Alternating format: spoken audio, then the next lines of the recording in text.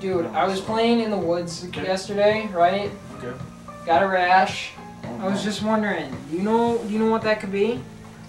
What that rash could be? Oh wow, that's nasty. That could possibly be contact dermatitis, actually. Contact dermatitis? Yep, you get it. What is contact dermatitis?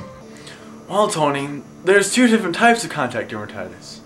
Allergic and irritant. Dermatitis is an inflammation of the skin. Oh, well, what causes this? Well, some of the substances that can cause contact dermatitis include poisonous plants such as poison ivy, certain foods, some metals, cleaning solutions, detergents, cosmetics, perfumes, industrial chemicals, and latex rubber. So is this rash a symptom of contact dermatitis? Yes, this is an early stage of it.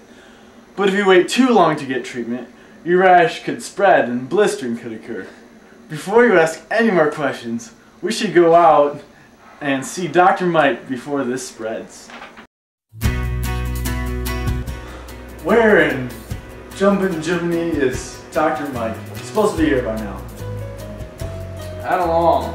I'm pretty bored right now. Are you? I'm gonna touch you with my contact dermatitis! Tony, no! You should not! Contact dermatitis can spread by human contact. I could get what you have. Don't you see? I'm sorry. I'm sorry. Don't do that. It's not good. Yeah, I know. I'm sorry.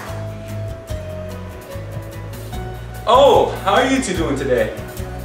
Hey, Dr. Mike. My friend Tony here, he's got a real bad case of contact dermatitis, I'm afraid. Looks pretty serious. Okay, let's check it out. Right there. Right there. Yeah. Well, there are a number of treatments. You should have washed it with soap and cool water right after you had been exposed. You can also apply calamine lotion and take cool oatmeal baths to relieve itching. Benadryl can also relieve itching. We should relieve the itching so you don't spread it anymore. Yeah, it does itch a lot. You know, Dr. Mike, Tony's a good friend and we hang out a lot. I'm worried that I'm going to get his contact dermatitis, you know? What can I do to keep myself safe? You know, I've got to look out for the both of us. Yeah, just don't touch it, stay away from it. And do you have a weak immune system, by the way?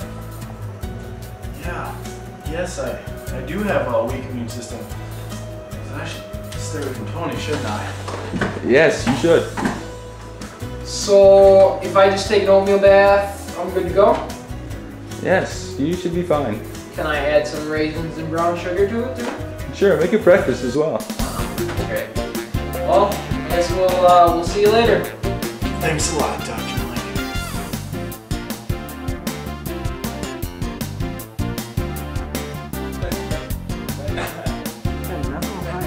Cover it all.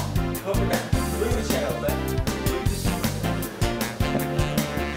You know, with Dr. Mike, with me and Tony hanging out so much, I'm a little concerned how I'm gonna stay away from getting this contact dermatitis.